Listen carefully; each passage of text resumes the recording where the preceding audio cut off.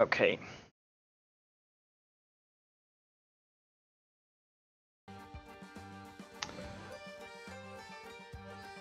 Time for a bit of music stuff, because otherwise this is going to be really boring, but a bit more quiet. That should be good. Okay, let's program stuff. So first,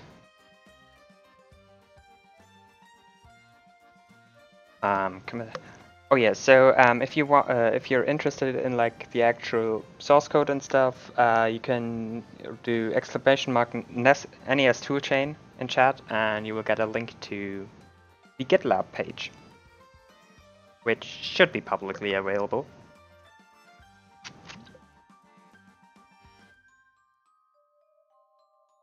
Added basic info to readme. And let's push that. Okay, the first commit of the project. Well, the first actual commit aside from the auto-generated readme.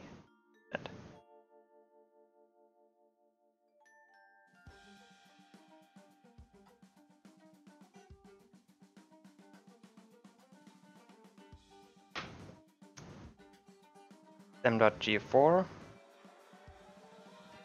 or honestly, I think I want to call the grammars the 502.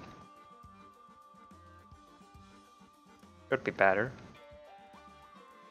Hope that's a legal name. Probably not. It is not.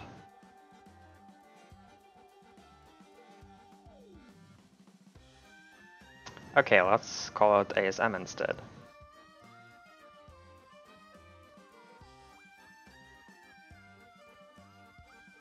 Yeah, most of this should work for D64, I guess.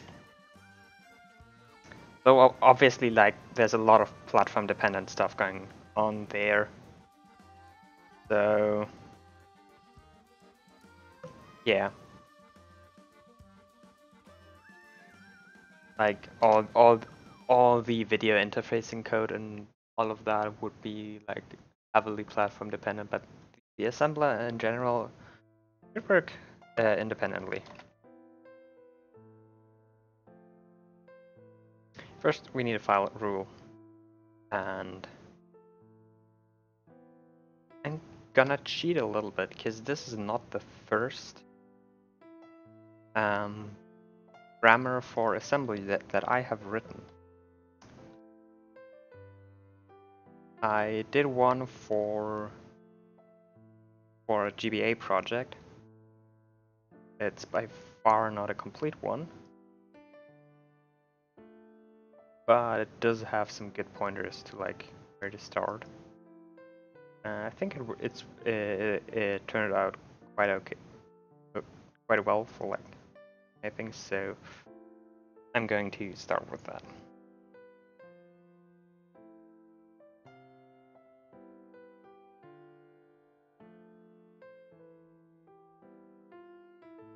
So I'm going to make like an sample S file, because this is the point where we have to think about like how do I want an assembly file to look for this.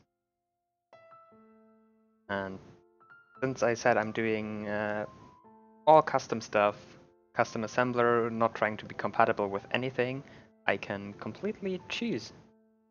This is supposed to be looking, so that's awesome. So let's open up an overview over some web pages on the other tab. 502 assembly stuff.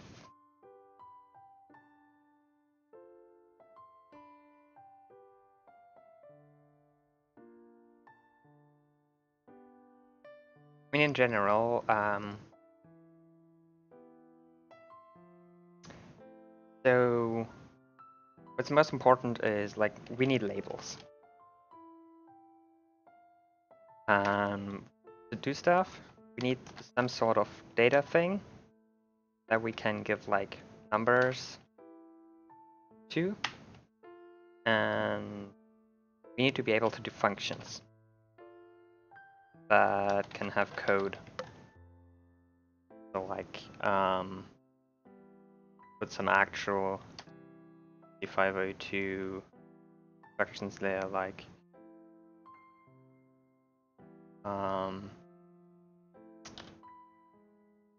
push the A register. Then let's do TXA 80Y.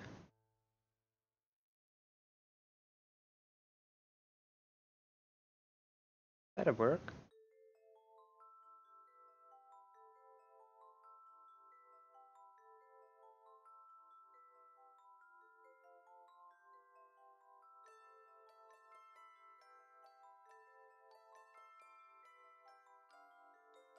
I'm not even sure. Right now, I'm not even sure if I can add 2 registers. I don't think I can.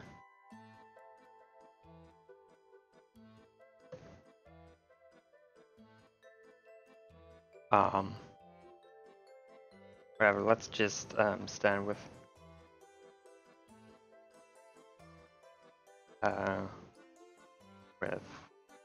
for now.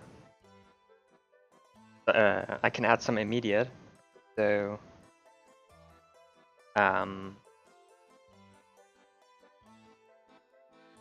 we have to think about how we want to encode our immediates. Oh, by the way, that's an address. That's an immediate. Maybe, I don't know. That's what the page that I'm looking at uses and what a lot of people use, but honestly I don't like it and I'm free to change it. So maybe we'll do something completely different.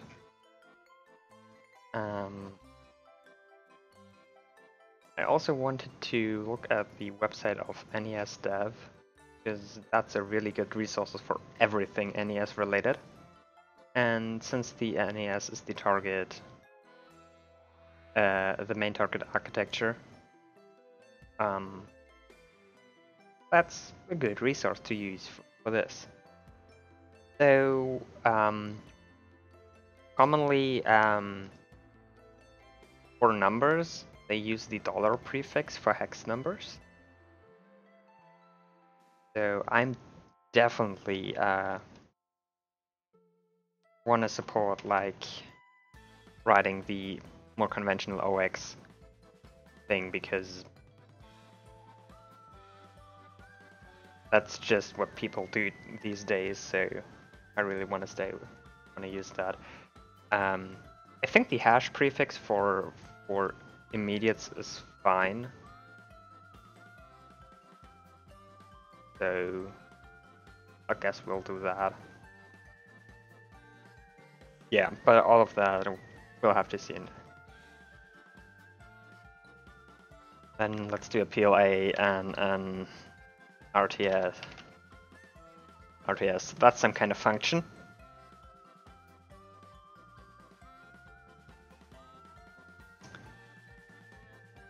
Oh yeah, also I want to do what's definitely important is like calling other functions.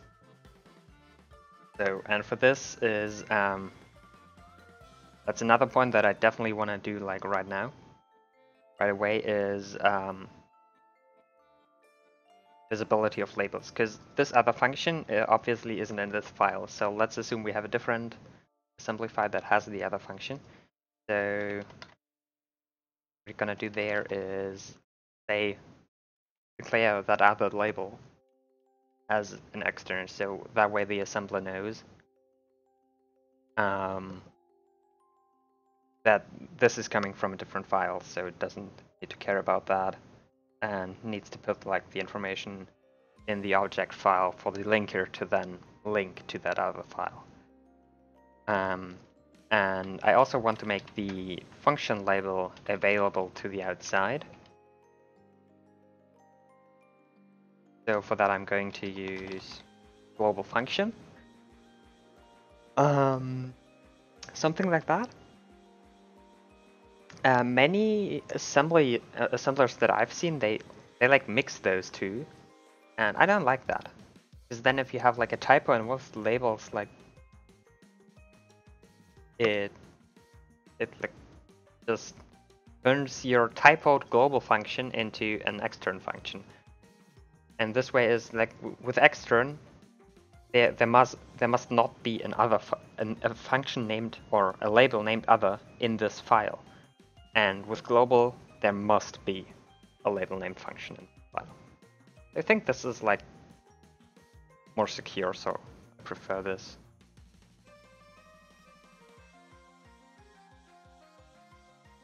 Yeah, for data,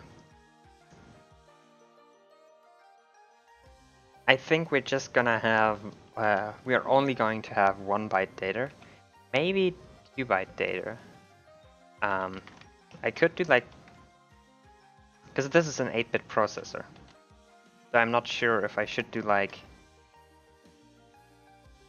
a .word, though word technically would be, maybe something like address. Because the only data bigger than a byte usually is like multi-byte data is like the only native data thing that is bigger than 1 byte is an address. You could have data for like 1 byte, address for like 2 bytes, so it'd be 8,000, I guess.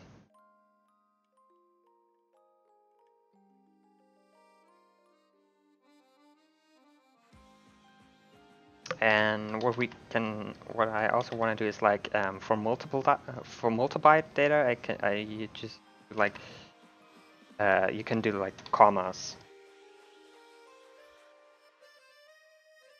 So that would be 3 bytes in succession, a 1, a 2, and a 3.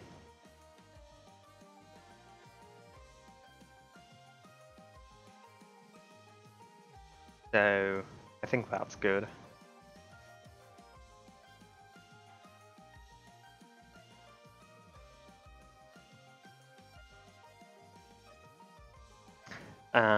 Yeah, and also another thing we need is sections. Sections are really common in like assembly stuff and like your stuff. They like to structure the data out so that you usually have a text section that's for executable code.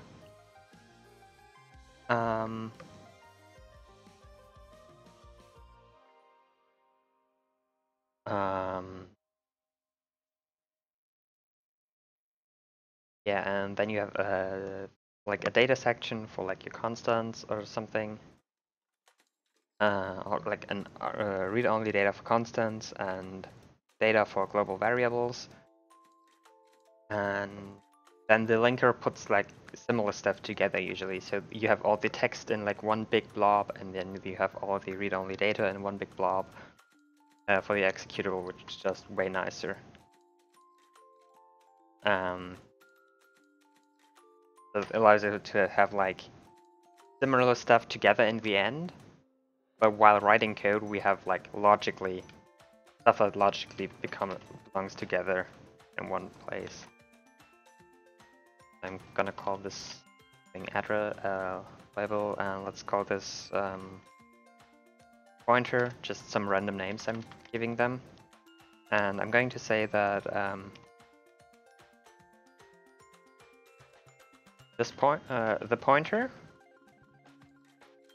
is read-only data. So this is meaning this is supposed to live in ROM.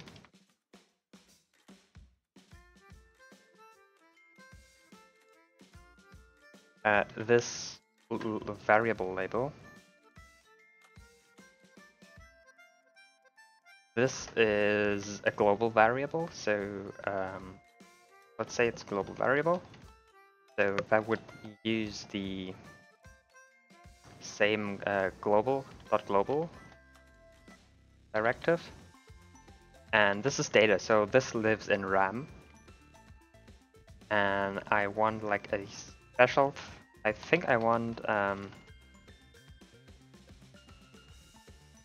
special ZP data for 0-page data, because the 0 page in the 6502 refers to the first 256 bytes of your address space, and any access to the 0 page is faster than access to the rest of the memory. And so I want a extra section of data that it has to go into the 0 page, I guess.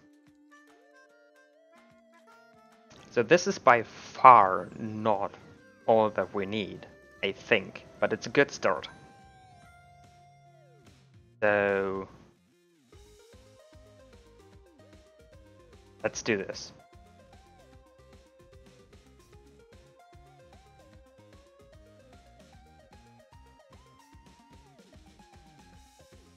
Let's just start writing down stuff.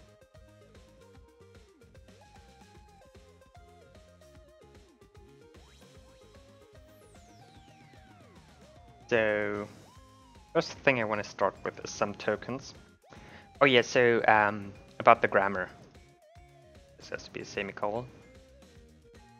About the grammar. I'm using Antler 4 for writing my grammar and generating a lexer and parser. I love Antler. It's amazing, and it works very well. It has support for a lot of different programming languages, though some of their runtimes are not as good as others. Let's say it that way. But yeah, I'm also pretty familiar with it, so that's what I'm going to use. So yeah, so we're gonna use that for all our parsing stuff, and then build on top of that. So first is white spaces. White spaces separate other tokens, but I don't actually care about like amounts of white spaces, so indentation is optional. So like if I wrote my code like this, so like put this here and then if I add some extra thing here, a tab in there, this would be completely legal code. So I wouldn't recommend you writing something like that, but it should assemble just fine, is what I'm thinking.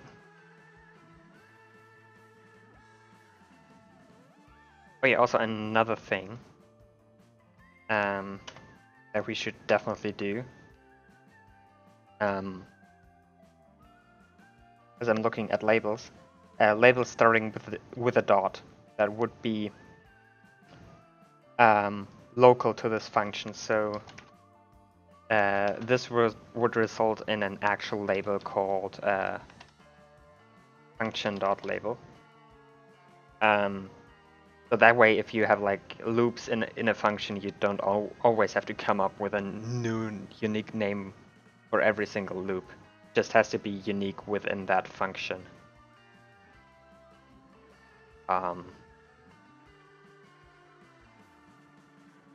You could probably be able to make it that they don't even have to be unique within the function, and then it just refers to the most previous one or whatever. But in this case, I think being unique in the function is better, because that way you can't accidentally refer to the wrong label. But yeah, so that just as a side note. Also, what we should probably do is adding like a double slash or something for comments, so that you can like write comments into your code. So that would be good. Okay, white spaces. white spaces, space or tab. I guess Antler knows.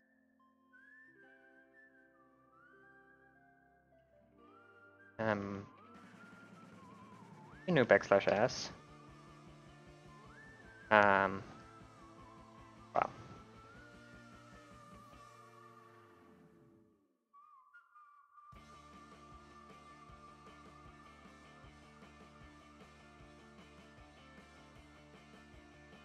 Let's just use this to test a few things.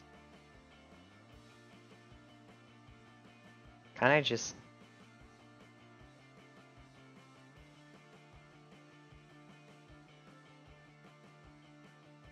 No, it does not. Or is it W? No, W is word character. It doesn't know the more advanced shape sequences, it only knows characters. So I have to do that myself. So this wouldn't match like Unicode, white spaces, stuff, but that's fine for now. And we don't actually care about white spaces, so skip them.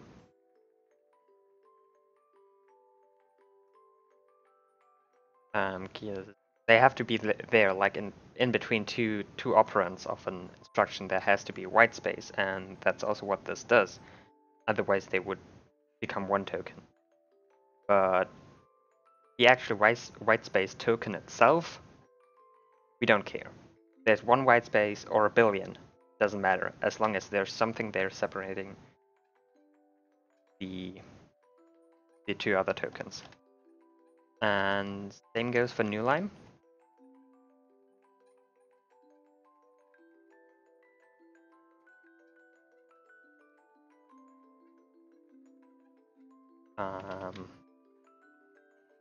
Supposed to be an R.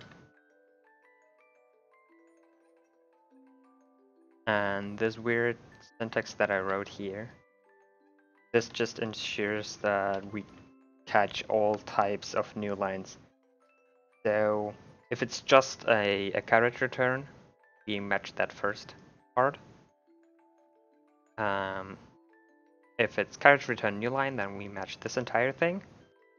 And if it's only a new line, then it matches this part, and like also the second part, because the R is optional in this, and so that way character return works, new line works, and character return line feed. All three variations of this work, which is awesome and exactly what we want. And then I want to do comment.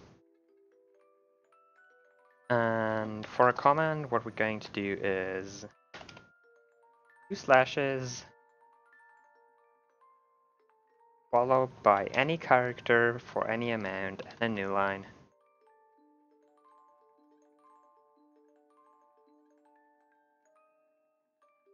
Yep, and I think this should work. Yes.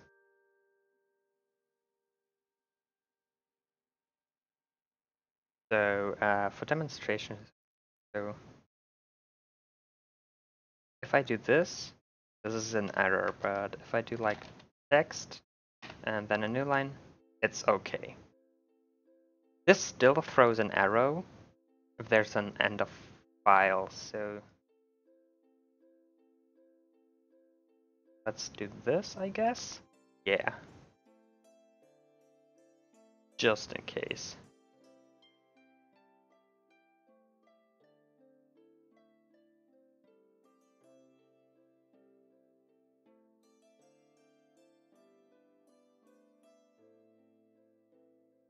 Yeah, this is good. Well, good start so far. We have nothing, which sounds bad, but if you look that we actually did write a comment, good. So let's actually copy this thing that we wrote, and let's just go at all those errors that we have down there and make them all go away by ending our grammar.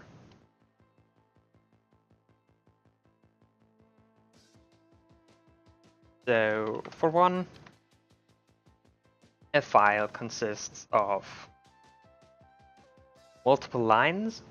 I guess an empty file is legal too.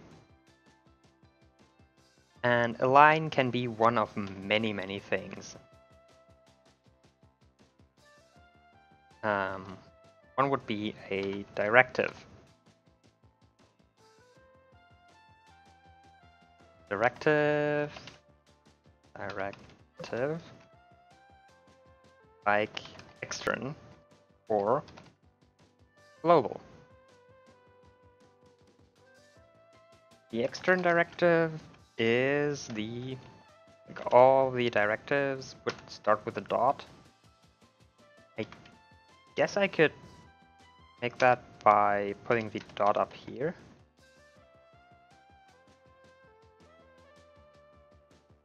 And by putting the quotation marks around the dot, I think that makes sure that it doesn't come a wild card like this down here. I could put the dot up here, but I don't think I want to do that. Also because that would result in that being 2 tokens, and I want it to be a single token. Extern and then some kind of label. Whatever label is. Let's leave. Or let's not call this label, let's call this identifier.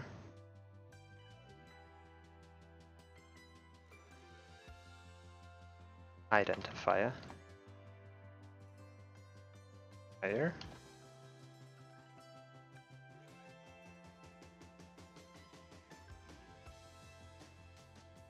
Okay, now we're good. And let's do the same for global.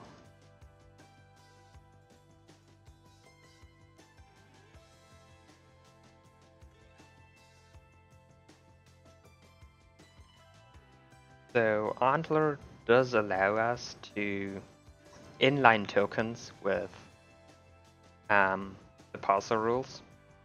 So the uppercase rules that are highlighted in purple here, those are lexer rules. They just take, the lexer just only takes a string of characters and splits it up in like, basically into words. For example, like,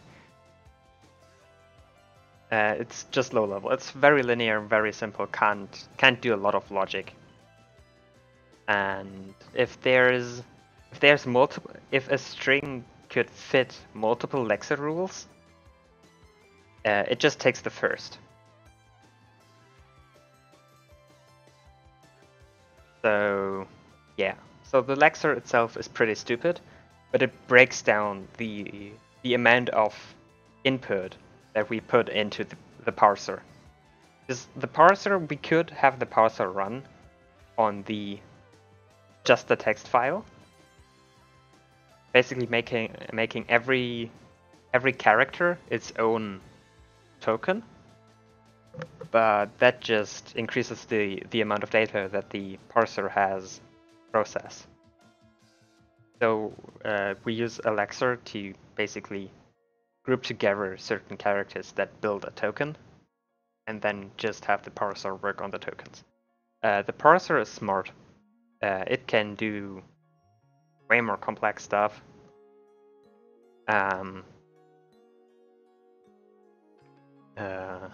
Antler grammars are even able, like the Antler parser is even able to parse some context-sensitive grammars.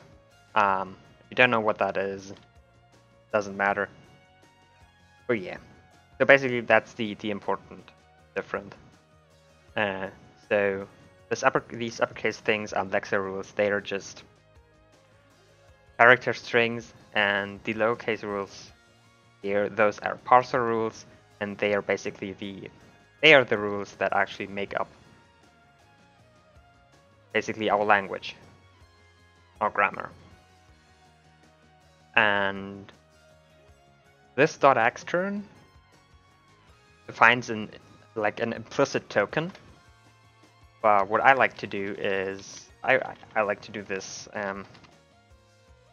explicitly. It structures the file a bit more, and it also helps with detecting conflicts between different Lexer rules. Because as I said, if they overlap, if one character string could match multiple Lexer tokens, it's just gonna choose any of them. In Antler, it's always the first one in order of how they are in the grammar file here, which we can actually use to our advantage. So you can have like this very specific rule where you need exactly the string .global, and later on we can have a rule like this, which would include that, but it's bigger. Also, we could just have a .star rule down here, basically as a catch-all rule. Like, hey, this is some input that was not matched by any other rule. And then Antler would make sure of that since that's a catch-all, all of the above would also match that, but it's choosing the one above because that's first in order. Okay, that was a lot of talking. So we have these external and global. We need an identifier.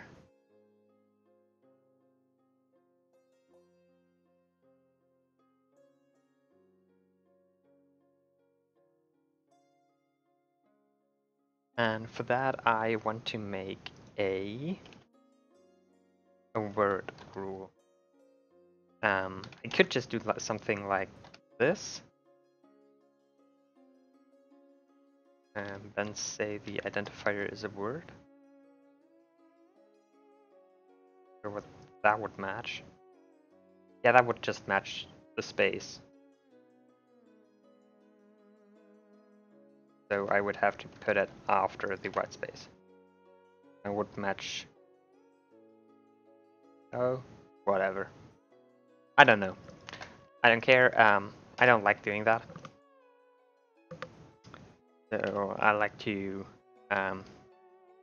be more specific about what characters are allowed in a word. And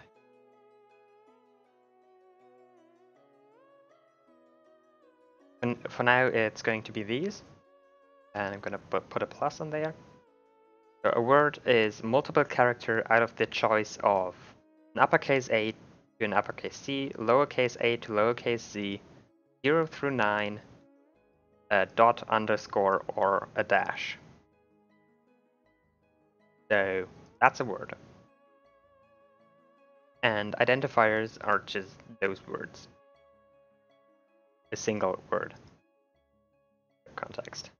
And we can now see down here, it's probably a bit hard to read, and I sadly don't know how to make this any larger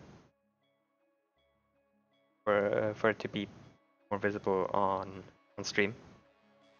But it's parsing the first 3 lines correctly now. So the first line is a directive. It is an extern directive consisting of the extern Lexer token extern and the identifier word other. And then the same for global function and global variable. And down here I have this nice tree view that works for me.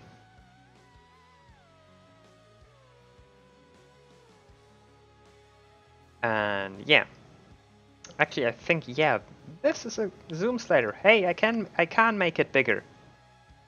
Awesome. And now I open different windows that I don't care about. When is that opening up? Oh, whatever. Okay, now it's very big, so now you should be able to read it. So yeah, it's parsing that just fine. Awesome.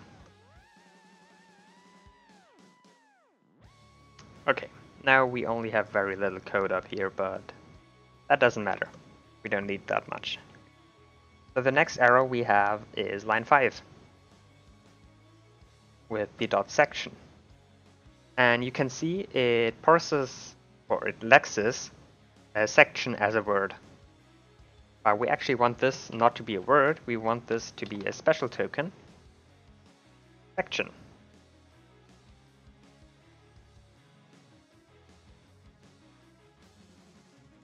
And now it is a section token, but it still gives an error because the parser doesn't actually know what to do with it.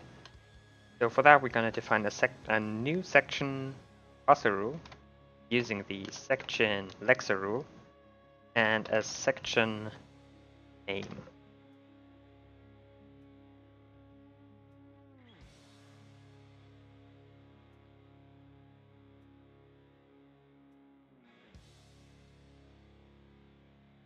And that's also a director, so we're going to add it to 4 up here. And now we just need to define a section name. So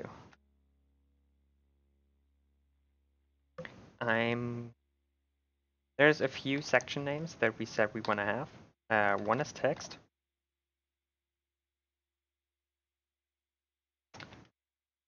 Actually, I think we should do dot text, dot ro data, and so on, because that's what usually is what these are.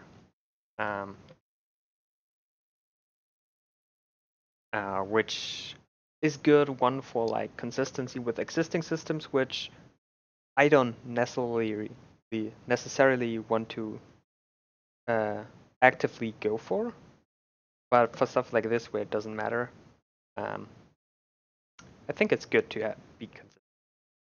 Also, these are reserved terms, so you cannot name anything, any variable .text, which is a result of this simple way of parsing this, because since we have this text lexer rule now,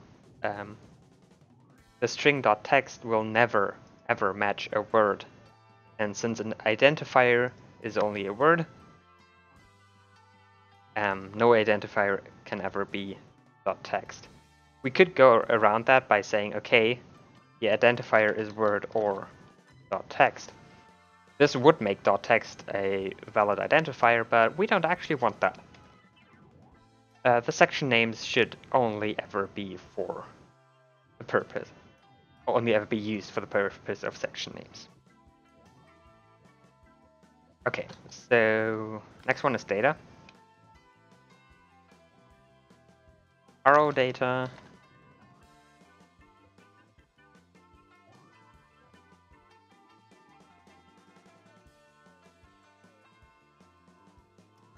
And DP data. That's the 4 that we said we want to have in this.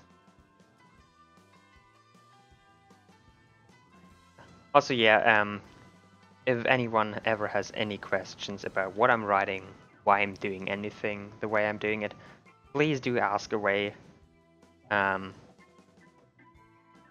Usually I can explain pretty well what I'm doing and why I'm doing it, and if I can't, then, and if I'm doing stupid stuff, then please tell me so too, because I'm ready to learn.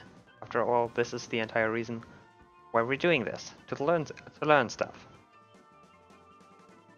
But yeah, so we defined those for lexer rules, and gonna say that a section name is either text thing or data, arrow data, or 0-page data.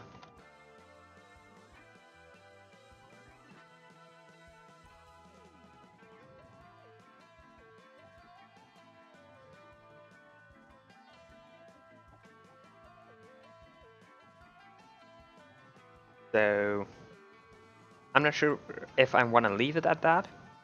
So we could either leave it at this, or I'll just put an alternative right below here. What we could do is do a text section. Say a section is either a text section or a data section, or and so on. And then down here we say, okay, a text section is section text, and so on. Then the same for data and arrow data and so on. But I don't actually think that I want that. One is that that makes it like really cumbersome to add new section names. Also, if maybe later on I wanna like support maybe want to support arbitrary section names. Maybe I actually should do that. Just make section name an identifier. I probably should do that. Which would undo that. Maybe I should do that. Could make section name an identifier, which would allow you to make a section of any name. And this grammar is for the assembler, and the assembler doesn't really care about what you name your sections. And it might be useful to do that.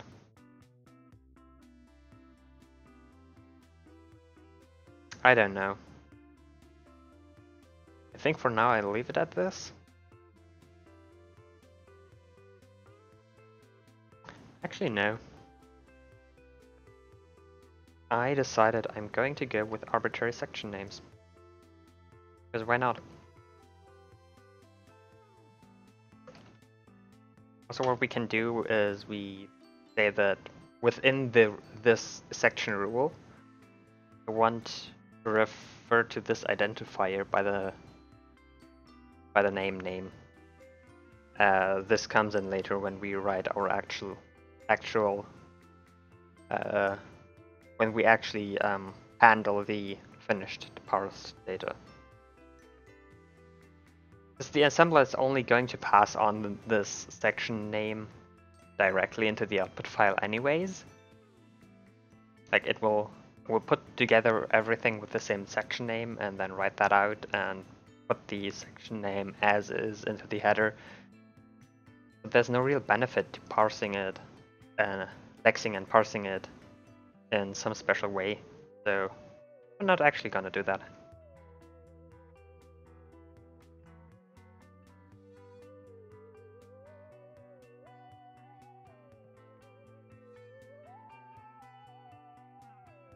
Okay,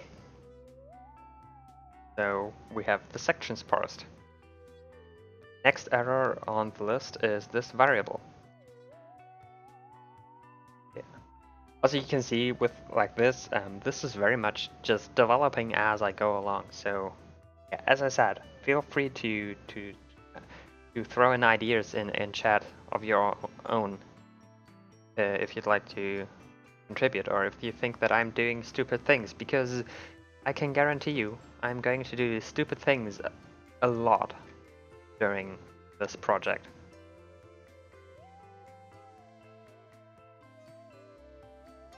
Okay, but let's go on to a new type of line. This is not a directive. This is also not really an instruction, so it's going to get its own thing. A label. And a label is an identifier followed by a colon. And for this, I'm also going to make a new lexer rule.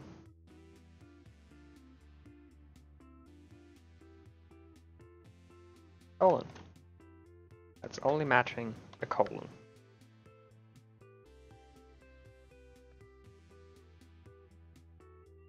And we're on to the dot data.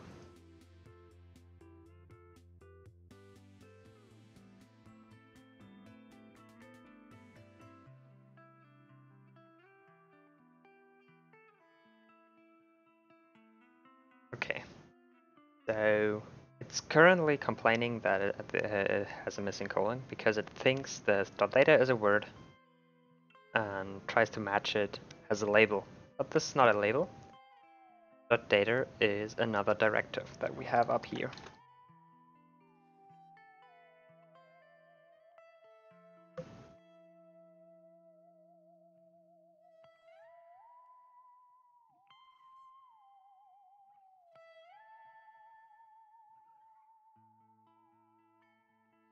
And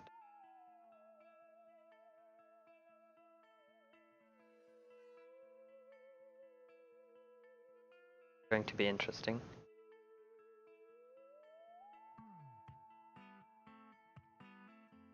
Is if I make a token dot data now, we're going to have a conflict between this dot data token and the dot data identifier that we want to have for sections.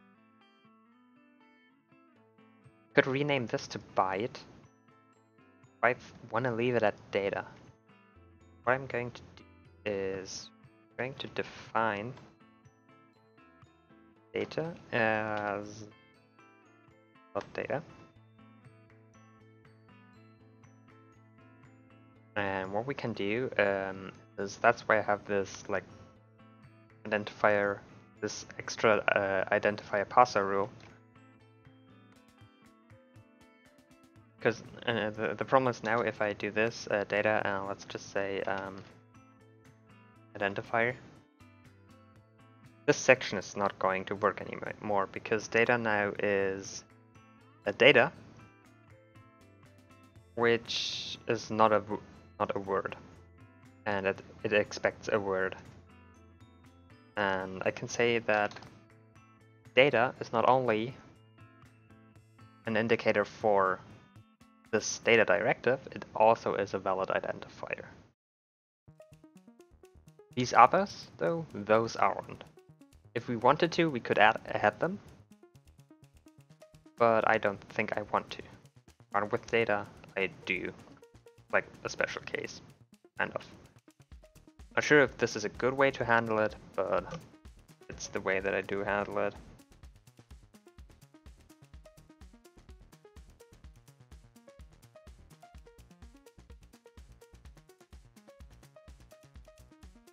Okay.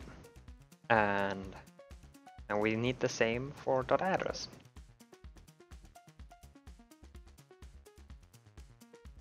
Address, identifier.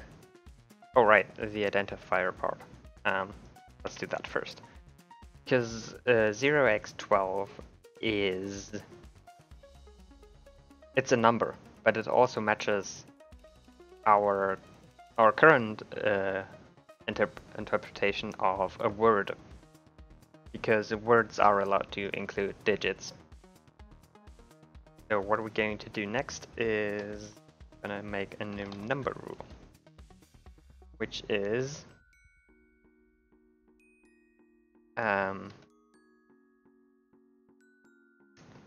it's potentially negative, and it might have a 0x prefix, or instead of the 0x, it might have a hash prefix, a dollar prefix, sorry. Because a lot of 6502 code uses this dollar prefix. I don't like it, but I do want to support it so that if you copy paste code from somewhere, it still works, I guess. I don't know. I might remove that in the future. So those are the prefixes, and then we have a bunch of digits. And digits could be 0 to 9, or the letters A through F, because hexadecimal, and then we allow then a number can have more than just one digit. And we're done. So that's a number.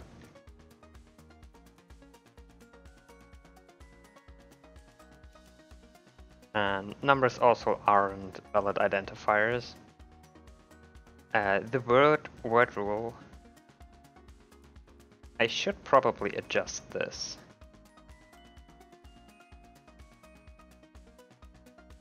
To where I say that the first character in a word must not be a digit. I think that's a good thing.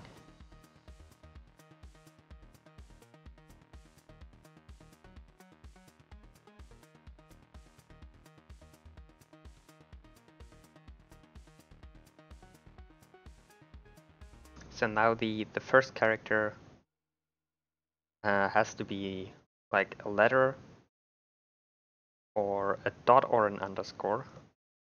I also don't want to throw a dash in there. And then all those. And then there can be 0 or more additional characters, which also are letters, but they also can be digits or dot underscore or the dash. I think this is good.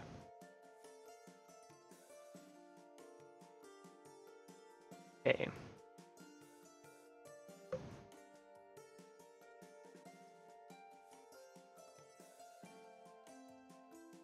So now we have the label variable, and then it breaks down here because it has a dot data, but it can't match this data directive anymore because that says it wants an identifier, but it actually wants a number. And everything's fixed again. So, back to that address thing. Address is also a directive. Address follows the same scheme of being an address.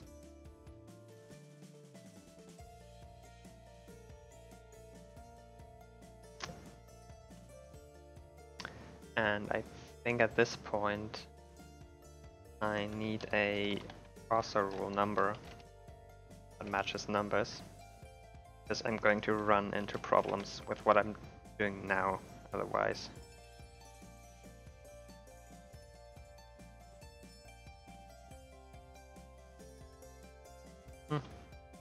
Or rather, I think what I'm gonna do is want to split this. This address can be two things. You can provide an absolute address, like that x8000 there, but I also want you to be able to something like, I want to put the address of the function with name function here, or the address of the array that we define down here. And I think I'm actually going to parse this as two different things. So an address directive could be either an address, I guess, number, I'm bad with things. Or you could have an address.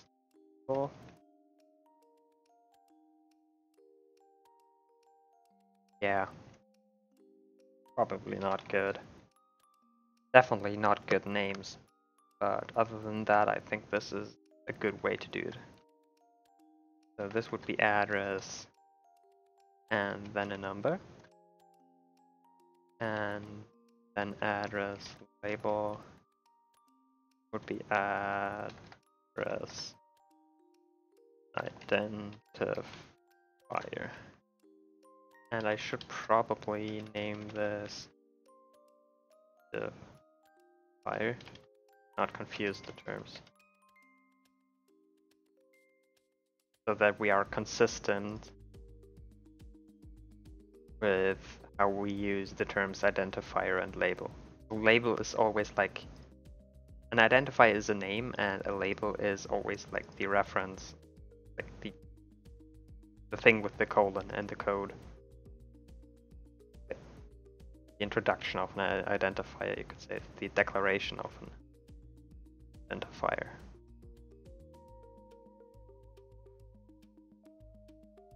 And we need the address token.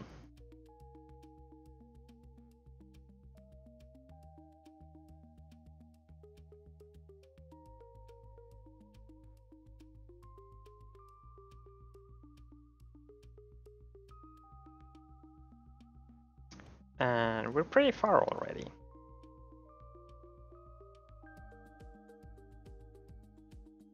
Line 16 out of 28 is the next error.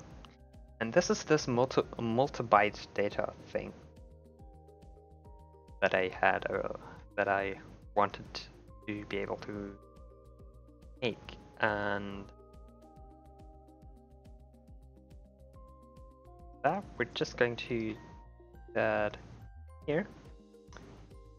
And what we're going to do is, data consists of data and a number. But after that, there can be a comma and another number. And that 0 to infinite amount of times.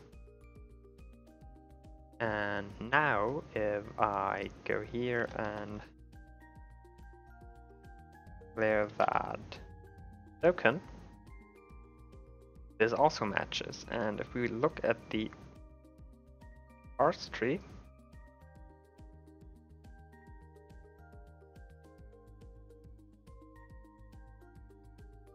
then we have here a directive, a data directive with the numbers 1, 2, and 3, which is exactly what we want. And after that, the data directive is finished, and we have a new section directive down here. So this is parsed correctly again. So now we're at actual source code. And this is where we're going to add every single opcode that the 6502 supports to this grammar. The NES does not support the decimal mode. I still want to add the decimal mode related instruction to the grammar, so that I then can generate proper error messages. Or maybe just assemble them in case you want to target a different 6502 processor-based system that does support the decimal mode. Wouldn't be too difficult either. You can just look up the actual code for those instructions. Yeah, so we're gonna add all of those. So put them here, and it sounds a lot, but it's actually not, because there's like 4, 5, 6, 7, 8, 9, 10, 11. What times 4 there's like less than 50. Where I'm looking right now, it's like 48 different instructions that the CPU has, which is like nothing, especially to compare to like x86. You're current computer is probably running, or also ARM or something. 48, that is not a lot. And 48 including push the A register, push the processor register as separate ones, or increment A, increment X, and increment Y. They are 3 separate. And if you group those together, like these, also like the set bit and clear bit functions for the status bits or flags, if you group them together, I think it's less than 20. Like, I guess meta instructions that you have, and yeah, so.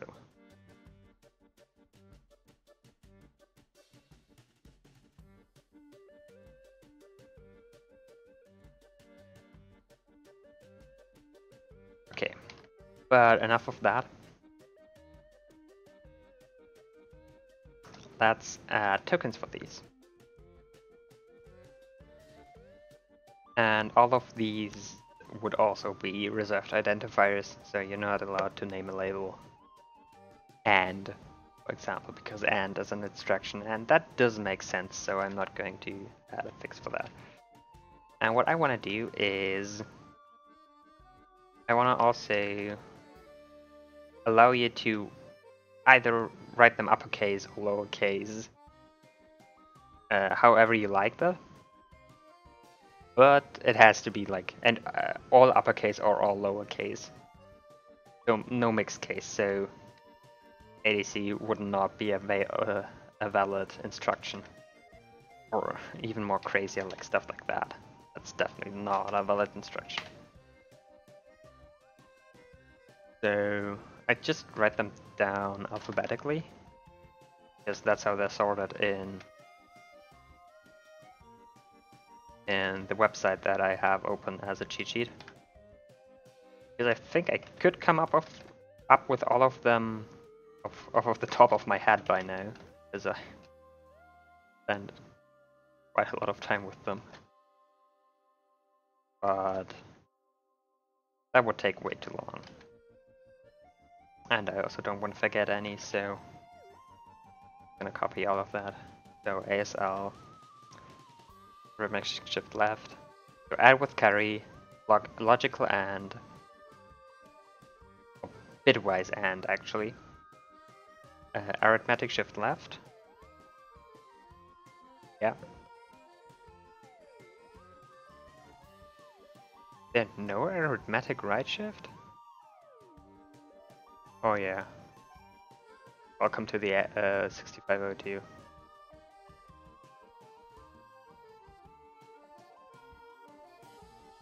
Okay, branch carry clear. You see.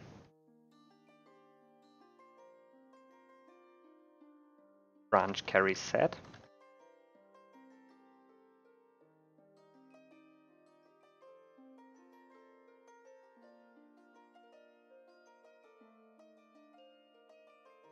Branch equal.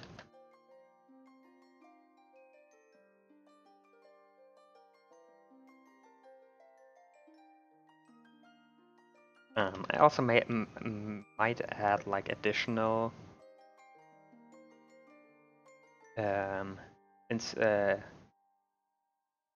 instructions for branches that are like equivalent. Because branch equal, I think, is a branch 0. If I remember correctly, let me check. Yeah, branch instructions.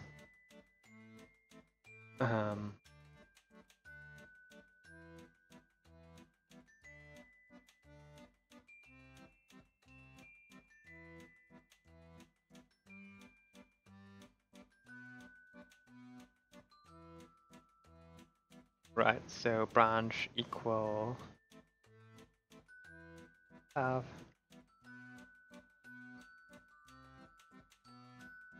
Yeah.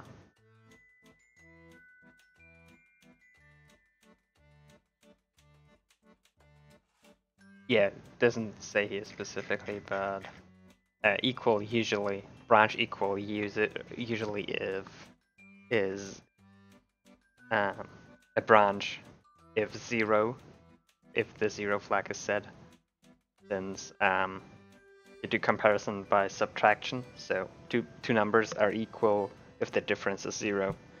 Branch equal is a branch zero, so I might add a branch, basically a BZ or something. I don't know. Branch zero instruction that would then be parsed as if it was a branch equal. Just for convenience sake, but if I do so, I'm gonna do so at a later point. So, bit test.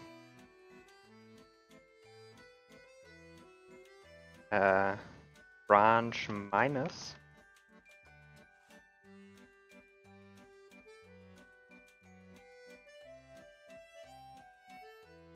Then we have branch not equal.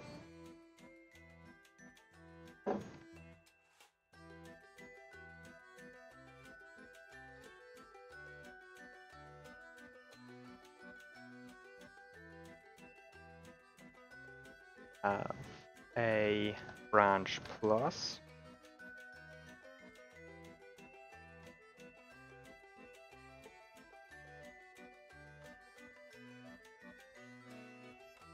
And next we have the break.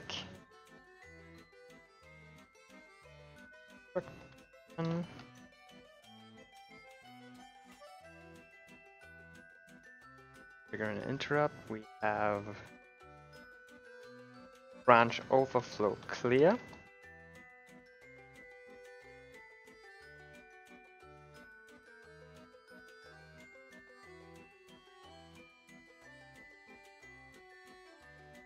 Then a branch overflow set.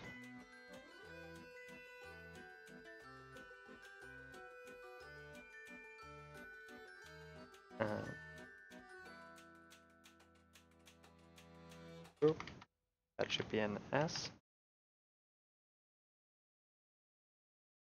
Have a clear carry.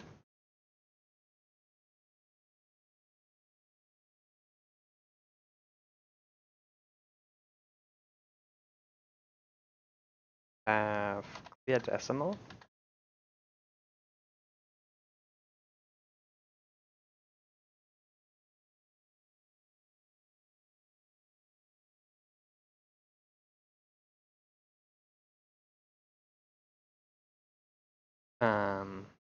The interrupt. The interrupt flag is for enabling and disabling interrupts. Yeah.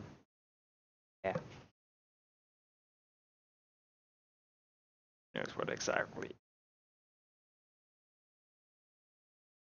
I'm not that. It's been a while since I last did this. There's two types of interrupt. There's like normal software interrupt thingy. And there's the NMI, the non-maskable interrupt, and I'm not sure which one you enable and disable with that flag. Yeah, overflow.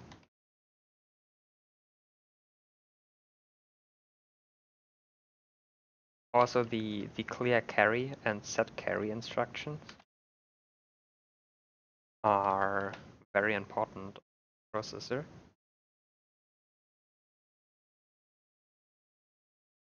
Because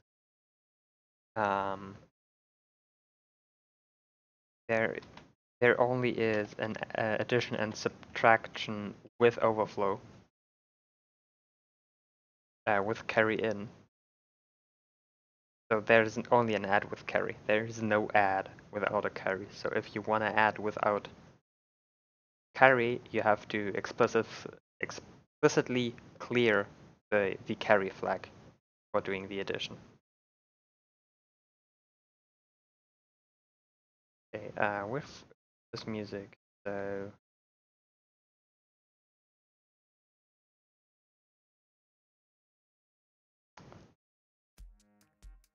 play some OC remix, because that's good music.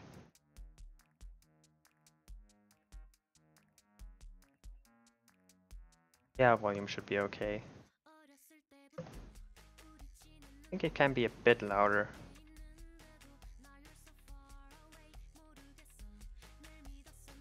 At my OBS. I think this should still be fine. And honestly, what I'm writing right now is pretty boring. We had the compare instruction. And then we have CPX is compare with register X.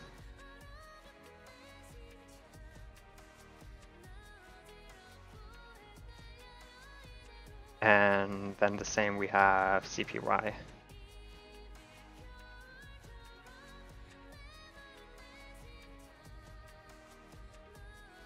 Fun fact, I'm not sure if it's fixed by now. It's been a while since I tried that. But in the processor definition of that Ghidra has about the 6502, the compare instructions are messed up. So there is an inverted comparison. So there is a less than where there should be a greater than. So all your conditions are the wrong way around. And also it always updates the condition flags based on the A register, even for the compare X and compare Y functions. So yeah. If you try to decompile not x86, 6502 code with Ghidra, it will break and be completely wrong. But again, it's been a while since I tried that. Okay, those were the decrement. So now XOR.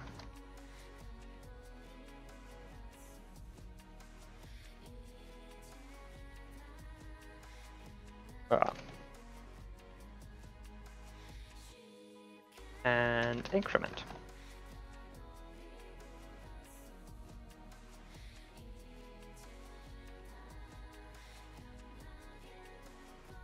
And then we also again have an increment for X. And X.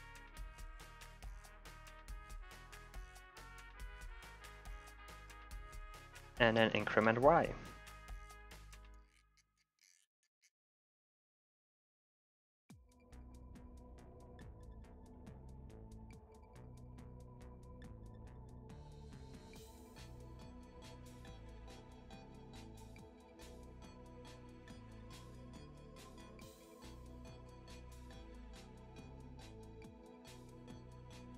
And we have jump. Jumps are important. And I keep writing jump with a U, which, well, technically isn't wrong, but that's not how the mnemonic is written. And we're halfway done. Next one is JSR, which is jump safe return address, also known as call in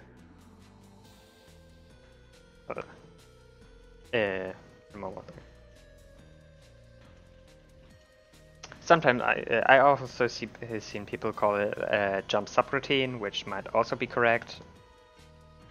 Don't actually know which one is.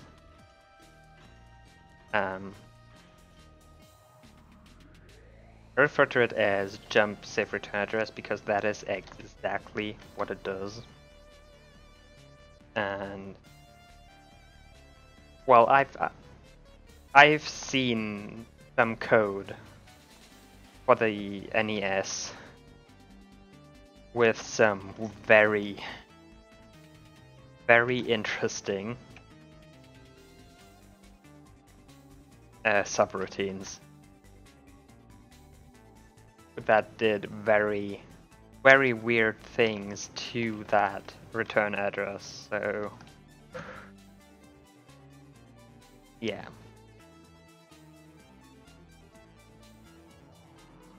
So load a register value. Oh, the most important instruction of them all. The one instruction to rule them all. Stop.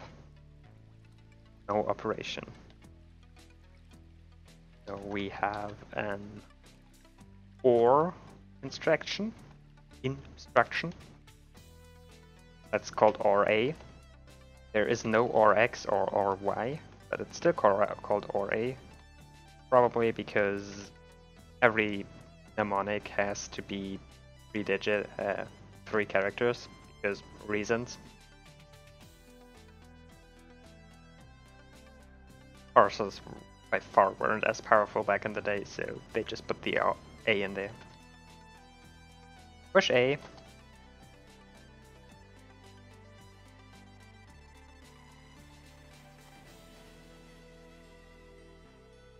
Push X. Oh no, right, there's no push X. Only push A and PHP.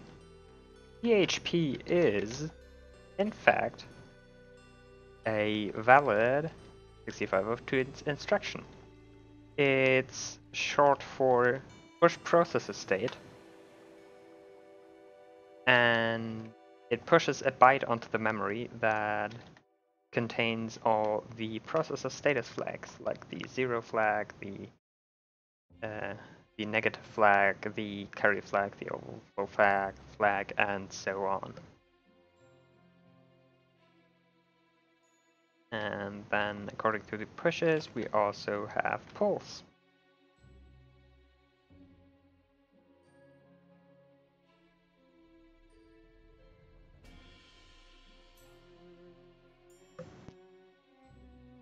And we have a rotate left.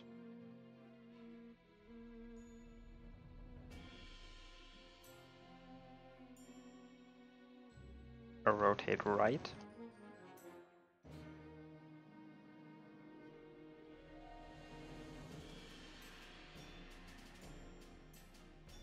RTI, return from interrupt.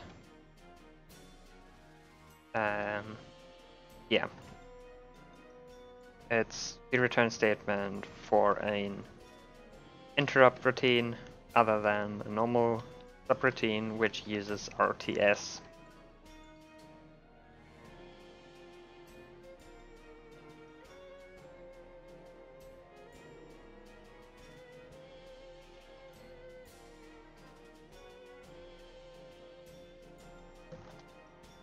Yeah, I know this is probably rather boring to watch right now. Believe me, it is also boring to write, but we're almost done. Just did our subtract with carry function. And again, there is no subtract with our carries, so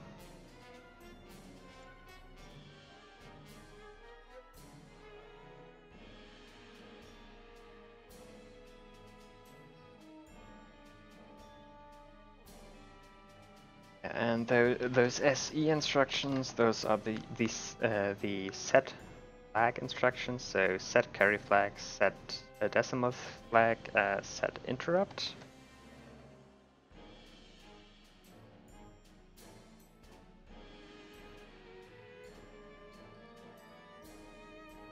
And there's actually no set overflow currently. And now we have store A, or general the store instructions, the reverse of the load instructions that we had earlier for storing data from a register into a memory address. And there is again one for each of the 3 registers that the 6502 has.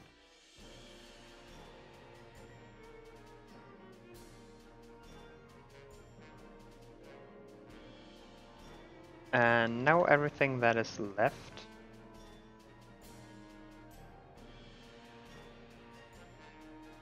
is the transfer. Transfer is a register-to-register copy, so DAX moves the contents of the A register into the Y register, and yeah, same for TAY, but Y register and whatever. TAY, SX, I think the S is also is.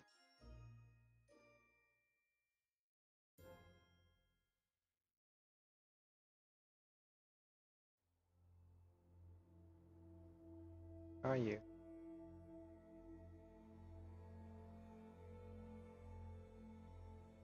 Right, the stack pointer. I remember. So the 6502 does have a 256 byte stack that is used for function calls, and you can also push and pull stuff, but yeah, 200 bytes is not a lot.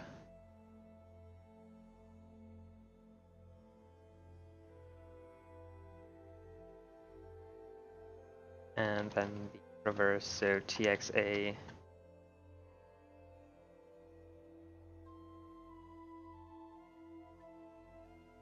YA, or well, in alphabetical order, TSX XS first.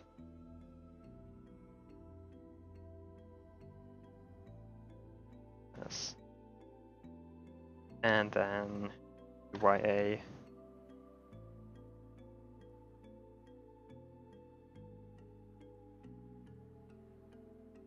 YA. And we're done. We should be done. So let's see. All of those should be 48. 55 line breaks. Why am I stupid?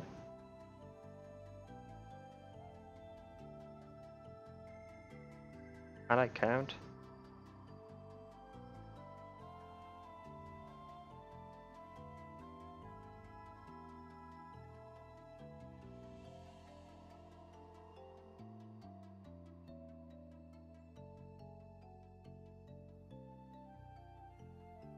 Very confused how we got to. How did I mark too much?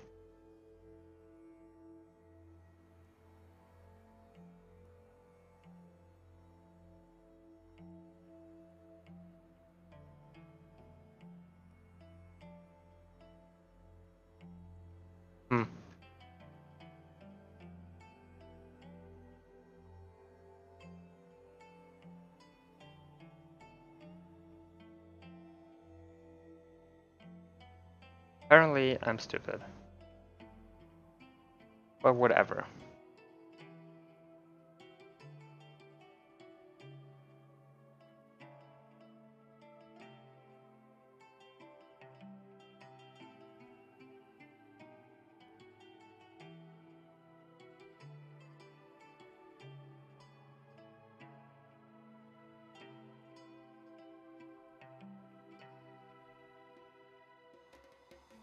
With this. BC, AND, ASL, EBCS, BEQ, bit, I, BNE, BL, BRK,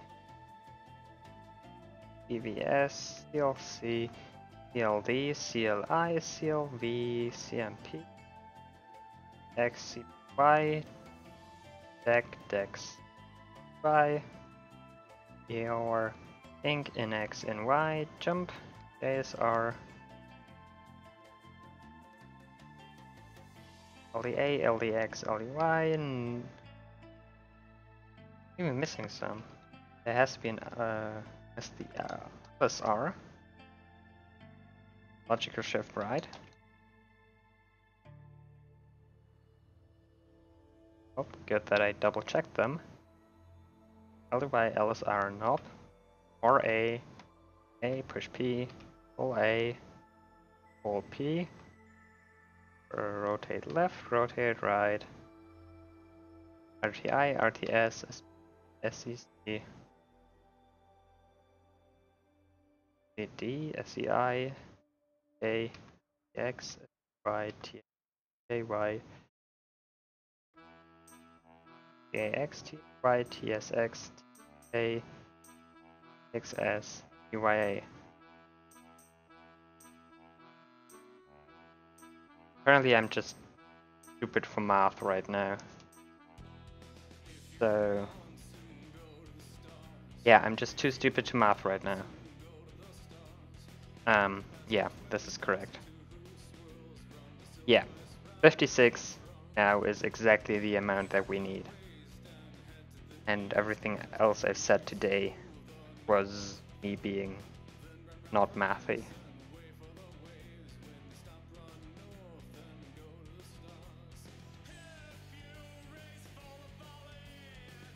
But that was a lot. So I think I'll stop now because it's getting late and I'm getting hungry. I'll upload all of the VODs of the programming sessions for this toolchain to YouTube.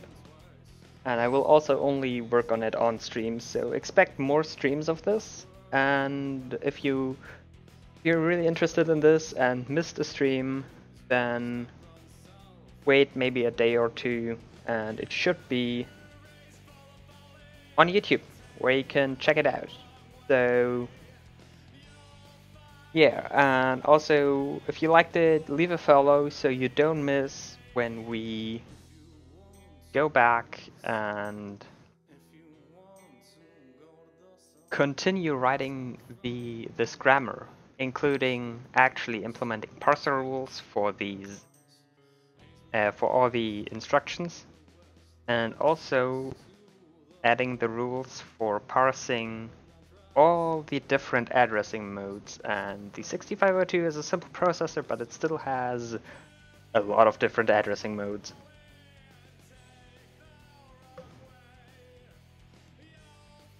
So with that, I'll say see you next time.